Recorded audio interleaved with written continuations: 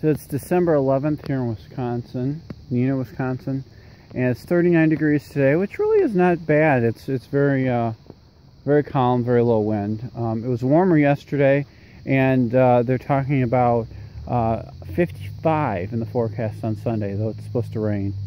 We normally would have, you know, not real thick by this point, but we normally have a pretty good cover of ice going most years over Lake Winnebago, and amazingly there's a power boat out there. I don't know if it'll show on the video, but dead ahead here in the center of my screen, there's a power boat moving at a pretty good pace. So that's pretty incredible for this time of year, that somebody still has a power boat in the water here, you know, in Neenah, Wisconsin, on Lake Winnebago, that really should be all frozen over. So anyway, we're going to enjoy our walk. I just continue to be amazed and impressed by the weather that we are having this year, and I'm enjoying it as much as I can, getting out and having some walks whenever I'm up to it.